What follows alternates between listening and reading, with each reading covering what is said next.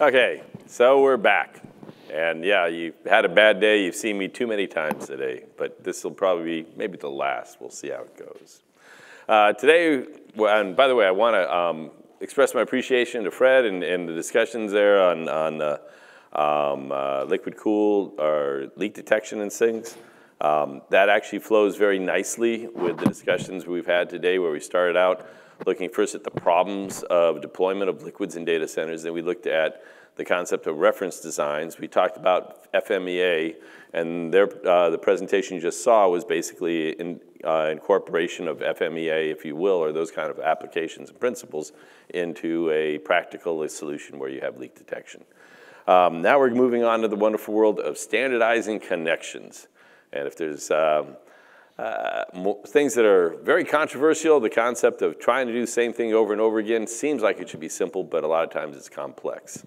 Today, once again, if you should recognize the three contestants up here. Contestant number 1, John Musilli. Contestant number 2 is John Minash. And contestant number 3 is John Gross. And today we're going to try to talk to you about why the world should be standardized in terms of connecting your liquids. And for the past, as I said before, we formed the Advanced Cooling Facilities Group back a little over a year ago. We've had over 60 meetings with this group. We've socialized these concepts with a broad base. We're still evolving the white papers, but the concept of moving the industry herding cats in one direction is basically the OCP theme. We're trying to learn how to deploy at scale. The people that have participated to a large extent in this are the ones up here, as well as Valley Sorrell, who wasn't able to participate, as well as there's been a fair number in our community from other groups that have also stepped up. The concept of setting up standards requires a broad-based support to believe. So we'll kind of jump through. This is some of the things that were covered in the white paper, and I'm not going to go through all of them right now, but the benefits of standardization, the compatibility with OCP, advanced cooling solutions.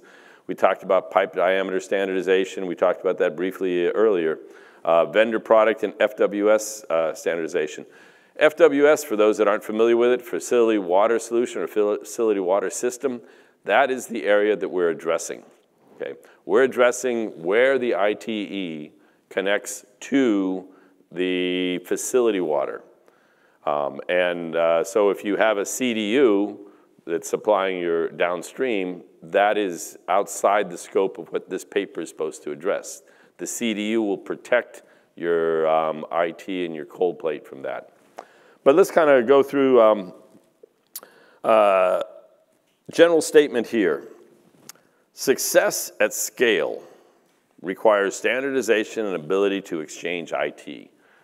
What do you think of that concept? Do we really need to standardize? Is there a benefit to try? Everywhere in the world, someone wants to do something a little different. Why is it a benefit to try to make the world a standard world? Well, the way that I look at it is, years ago, when I first got into the industry 20-something years ago, basically every rack manufacturer, every server manufacturer had some sort of different form factor. You'd go into an air-cooled data center and you'd see racks of different widths, racks of different heights, racks of different depths. It was kind of a hodgepodge of everything, nothing really kind of lined up. And the industry basically came together as a voice and told the manufacturers, we can't have this. We have to have some alignment. We have to have some consistency in the offerings from the IT manufacturers so that we can make this more modular and deployable. And I think right now where we are in the liquid-cooled world is we're in the same place today that the air-cooled world was 15, 20 years ago in terms of we have a number of different form factors of solutions, whether it be connections, whether it be temperature ranges, pressure ranges, so on and so forth. And we're starting to try to work towards driving consolidation and alignment of those different vendor solutions. Great point. So, John Minash, you work with a vendor organization.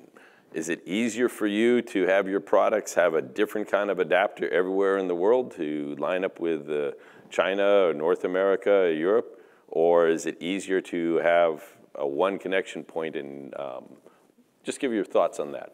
No, it's certainly easier if we can be standardized across the world. It's a challenge, there's no doubt about that, but it makes it easier from a lot of supply chain. The same connector, we're buying more of them. connection familiarity, standardization across our products, especially products that interconnect.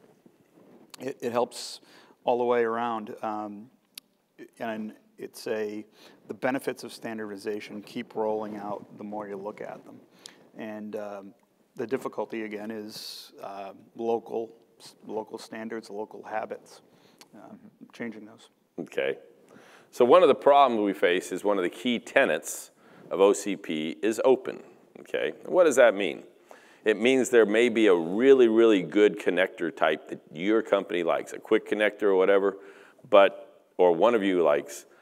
How did what we do enhance that or oppose that? What was our thoughts on using the Shane or Parker Hannafin or some connector there? What were we thinking about there?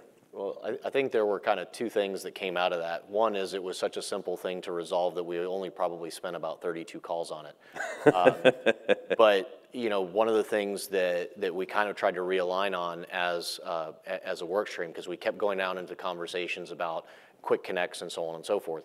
At the end of the day, as a facility water system, our line of demarcation is really where we hand off to the ACS solution.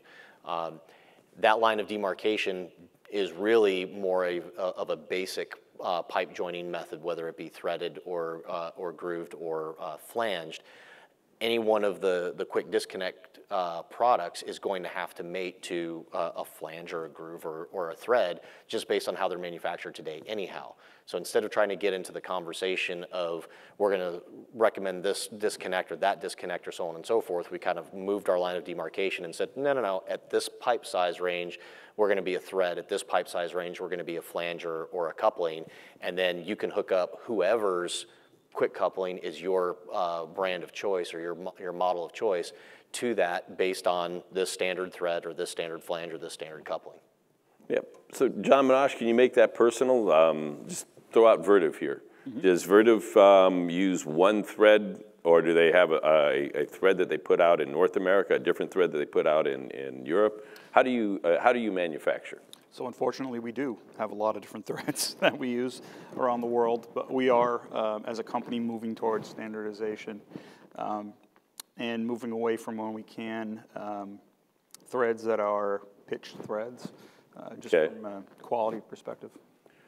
So generally concept, kind of summarizing what we just said, we're not pitching threads as being the best way to put together anything.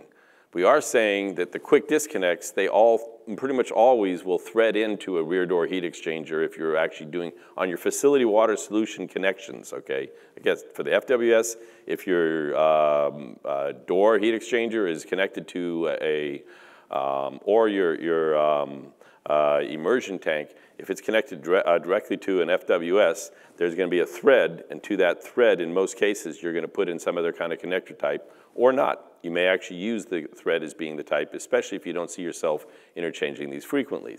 Having said that, the goal of this committee was to just pick a thread type and say, let's just try this.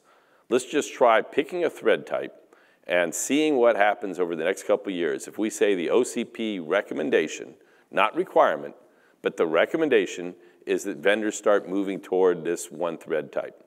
Who here has tried to put together a pipe system in their backyard that uses thread or something like that? Any of you guys tried to do that? Any of you guys have fun with that when you try to use a different type of thread than what the garden hose thread is? I tried to do this. Buying adapters is just a pain. And actually figuring a thread gauge to figure out what type of thread you're getting. And especially now the internet. You don't even shop at Lowe's anymore. You go online and you got all these threads and you don't even know what's coming to your doorstep. And how do you figure out that one thread is exactly what it is? Can you actually, if you thread something together, is it possible to put a wrong thread into a correct? John, I see Mr. Musili. Absolutely. I mean, just classic stuff. A parallel thread will go into a taper thread. It just stops at a different point. And what happens if you do that? It'll leak. It'll leak, but in some cases, will it leak a lot, or will it just like well, well, what would traditionally happen, you'll see the wrench marks on it. They'll just grind it down until the two mating surfaces are so tight, but eventually it'll leak. Yeah, so eventually, I think what you'll get, sorry. Go ahead. No, I was going to say, I think that's one of the challenges with the tapered thread. You know, we talked about tapered thread versus parallel thread, and one of the challenges with tapered thread is you basically tighten it until it snugs up, right? So if you're tightening it till it snugs up and you're actually mating two incompatible threads together, you don't know if you're actually tightening a correctly fitted tapered joint, or if you're actually just getting to the point where you're cross-threading two incompatible threads. Right. With a parallel thread, that's not a thing. You're either gonna tighten it all the way up against the O-ring, or it's gonna cross-thread and lock up. So if you've ever done, and I'm not a plumber, but every now and then I get called in my life to do plumbing problems. And I hate plumbing problems, because when you put something in and you tighten it to a certain level and it doesn't drip now, and you come back 3 days later and it dripped 1 drip an hour, is 1 drip an hour a problem? Yep. Is 1 drip an hour a problem? It is under your sink. Yeah. It is under your sink. It is over your IT rack, okay? 1 drip an hour is a problem. So long story short, the best way around this, we surveyed the industry, we talked to people in Europe, we talked to people in Australia, and we picked a thread. We picked British BSPP, which stands for? British Standard Parallel Thread. Okay. Shortened as BSP very often. And that's because and we also came up with a recommendation. So this is kind of the recommendation. It's not a requirement. And here's what will happen in the world. One of 2 things will happen. One of 3 things. One, people won't even bother, and then the world will still be a bunch of different threads. The other is people say, okay, I'm going to, if the requirement says OCP recommended, I'm going to go and use BSPP, okay? The third is they will ship an adapter. They'll do BSPP, and they may ship a NPT adapter, which I think is what Vertiv does right now. We do that with some of our products. We have to ship an adapter for different markets. North America, for example, we design some of our products that are a metric thread, and when they come here, we will ship an NPT adapter with them. Yeah. So jumping forward, this is for dimensions, and we actually talked to people, where do you actually are using threads and quick disconnects? And it turned out that 1 1/4 inch, or DN40, and 1 inch and DN25 are typically the diameters that we're seeing under 2 inches. And that's where people are using these connections. Do I have a comment, or was there a question? Or? Okay. So then the other aspect we looked at was for things that are 2 inches and bigger. And we came up with 2 choices. One was a coupling, and the other was a flange. And what we looked at here is, and we have a lot of, we're not going to have time to go through all the basis of how we did the analysis, but those were the choices. And what you're looking at here, kind of go back up here a little bit. One of the key criteria we looked at our recommendations is, what can you verify? How can you are there connections that can be verified? And the amazing thing is, many pipe connections cannot be verified. And if a pipe connection cannot be verified, then you go back to the presentation on leak detection and protection, because if you can't verify it, you have no prediction of reliability. And some examples of that. Fuse connections can be exceptionally reliable. They can be fantastic. But if you can't verify they were done correctly, you have no basis for reliability. So kind of walking through this, does anyone else help? I don't know if you can even see this. The concept that we talked about, we'll take it first on thread. With a thread connection, do you think that you can ever verify that you're not going to have a leak on a thread connection? No. But with visual verification, do you feel that you could have some confidence that it's not going to separate or have a major failure? Odds are will not separate or have a catastrophic failure. So, right. So an inspection process, generally speaking, we're not going to, so the level of protection you would give that would be maybe a leak detection, and you'd try to make sure you don't have threaded connections right over your rack, or if you did have them over your rack, you'd have drip trays, leak detection, things like that. Flange, the same thing. What's with a flange? Is a flange something that you can guarantee is going to be, would you say that flanges never leak? I think what we have with particularly flanges and threads, I mean, realistically, when you commission any of these systems, you're going to hydrostatically pressure test them to look for leaks day one, right? With things such as threads and flanges, one of the things that you know when you do those tests is that you don't have a leak today. but I don't think that you can say that, for over a 20-year lifespan that you can't develop a leak. One of the most common things that can cause leaks to develop is that, as the building settles, as people are working on things, as vibrations and whatnot in the system occur, you're going to have some pipe movement, and that will put stresses on those connections, and they can potentially over time leak. One of the challenges with bolted flanges, particularly as you get to the larger diameters, is the sheer number of bolts that you have on that flange to give you a nice uniform clamping force. So I believe, if I remember correctly, a 6-inch flange connection, I believe, has 8 bolts on it. In order they have to be properly torqued, they have to be cross torqued. So it's not just a go around the circle, you have to go in the star pattern across in order to properly torque it. And over time, the gaskets and the joint and everything can relax. So day one confirmation, yes. Lifespan. Okay, so what you have is something you're pretty sure it's not going to fully fail. If you have for sure. But there's a potential, again, it goes back to the equation we talked about before, in leak detection and protection. If you had a flange and you see that in a high-risk area, you either put a flange where it's not a high-risk area, or you put in a flange where there's leak detection and protection. And I think with all of these, when they do develop leaks, it's important to remember that they are very, very, very unlikely to go from absolutely completely dry to spraying water somewhere. They're typically going to start with a drip somewhere, very slow leak that, if left unattended, could potentially turn into a spray. But it's extremely unlikely that they'll start with a spray. So the third category we look at, groove couplings. And there's a lot of different groove coupling products out there. There are some that actually have been designed so a visual inspection can guarantee performance for life. And you can actually take photos and make it an auditable, traceable methodology. And so that was the category looked at, and I can throw stats on that if we want, but for our time we don't have to. If people want to see more about full disclosure, I'm obviously with Victaulic. I can show the stats and the numbers and the data on that separately if you'd like. But that's what we're looking at here. We also looked at weld, and what are the positions on weld. And by the way, the first 3 categories are things that you can take apart easily. Welds, not easy to take apart, but welds are very, very good.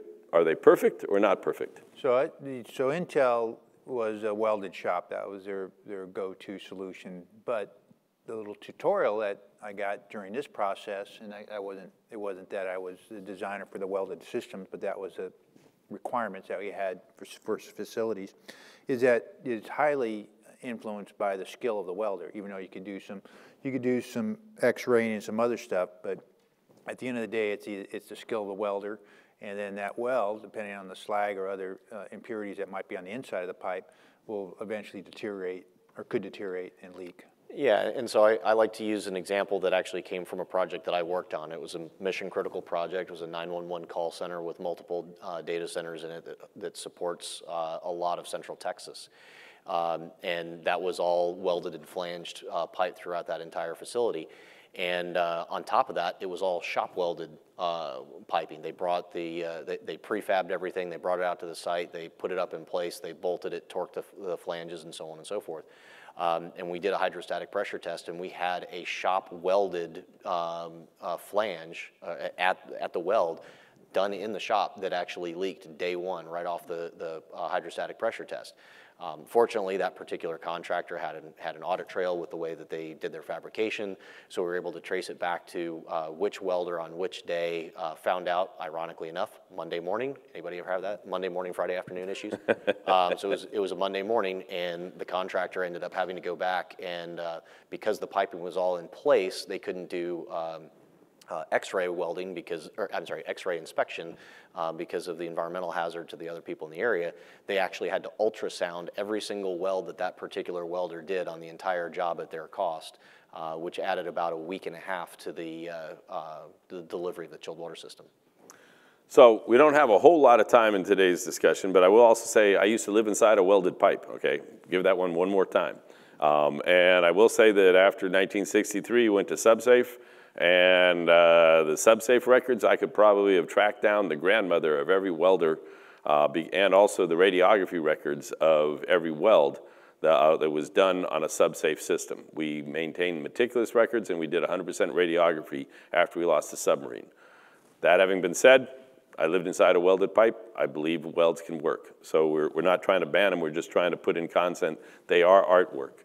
And it takes, I don't know, anyone here ever weld? You comfortable in doing a pipe? Okay. What's it carrying? Anyway, we don't have a whole lot of more time on here. Let me kind of fast food some of these things. If you go to our white papers, you'll find that there's a lot of detailed, more information, documentation on where we came up with these conclusions, MTBF information, research and studies. There's looking at the potential failure modes of couplings. There's a look at how you can certify a coupling as being properly installed with a photographic method. There's discussions on flanges. There's discussion on welds, the positive, and what you're seeing here is a weld leak, and the interesting aspect is that's not at the weld. It's actually above the weld, at the heat affected zone, which is one of the things that comes from an improper weld. Looking here at a fusion, this is a download of all the things. I actually went to one of the leading manufacturers of fused pipe that are used in some areas of data centers, and these are all the things they said you should check to make sure that you did a proper fusion job. None of these things can be checked after you actually did the fusion. So when you walk up, the ability to visually inspect whether or not the fusion was done properly is not available. That almost takes us close to the end of time, I think. Not the end of time, but the end of our time. So call to action, similar before. If you want access to this information, if you want to provide input, feel free to do so to us now or join our calls in the weeks. Any comments or questions? Well, I don't want to say this is the last you'll ever see of me, but I'm not going to be speaking again today. So thank you so much. Thank you.